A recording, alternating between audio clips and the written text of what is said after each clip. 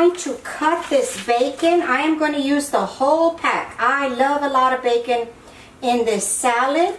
I'm just going to cut it into bite-sized pieces. If you want to do this in the air fryer, you can. Whatever makes it easy for you. I am going to render the fat on the stove, on a skillet. Okay, so I'm just going to take my skillet. I'm going to pour the bacon in there, and I'm going to cook this down, and then we're going to continue cutting the vegetables for the salad. Okay, we're just going to render the fat. Make sure to drain it as you go so that your bacon gets real crispy. We still have a little bit to go with this. I just like to break it up. Alrighty, I have a pretty good sized bowl I'm going to use. I've already washed the broccoli. Just let it air dry. What I'm going to do is I'm just going to cut off the base of this just to make it easier to get into the stems. I don't like to have big pieces. I'll show you here in a minute how I like to cut my broccoli. Let me move this aside. Okay, so what I do is I like to cut the broccoli into much smaller pieces. I do not like big chunks, so I like to cut them about this size right here. And then I just start throwing them into the bowl. Alright, we're done with this part. Okay, our bacon is ready. I drained off the grease. I'm going to transfer you back over to the counter.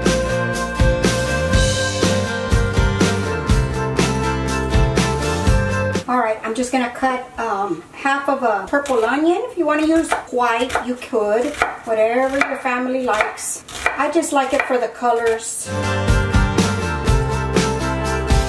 We're going to add this to our broccoli.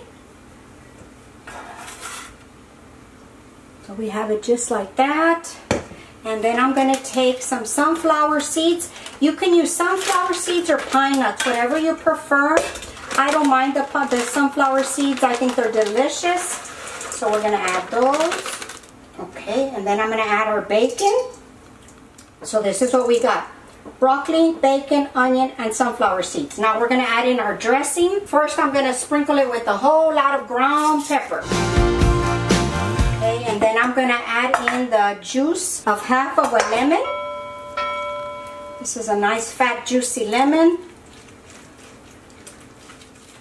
Okay, now for the dressing part of it, we're going to add a cup of sour cream and a cup of mayonnaise. I pretty much eyeball it at this point. And then what I do is I take a packet of ranch dressing mix or dip mix. We're going to sprinkle it in there. Just about a little bit more than half. Not all of it, because that's too much for this amount. And then we're just going to mix it in. Okay, we're going to mix everything up.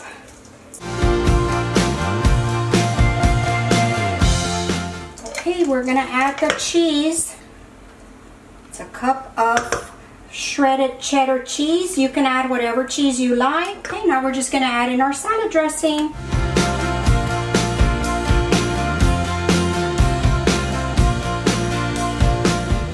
After you mix it, you want to taste it to see if it needs a little bit of salt, but I don't think so because the ranch dip mix is pretty salty.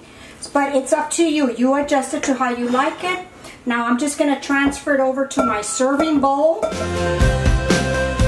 there we go. I'm going to cover it up with some plastic and put it in the refrigerator for at least 4 hours. And then we'll give it a taste, guys. Look at how simple and delicious that is. And I've already tasted it. It is very good. Okay, everybody, we're back with the salad. It was in the refrigerator for a few hours. It's pretty late in the evening now, but here it is. I'm going to bring you in for a close-up so that you can see.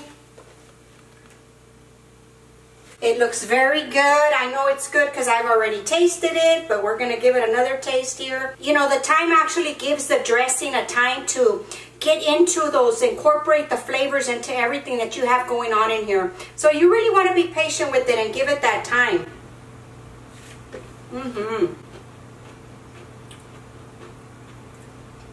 Nice and crunchy. You can taste the bacon, the broccoli, everything is real fresh. The salad dressing is real creamy, real tasty, guys. I hope you give this a try. It's really very, very good.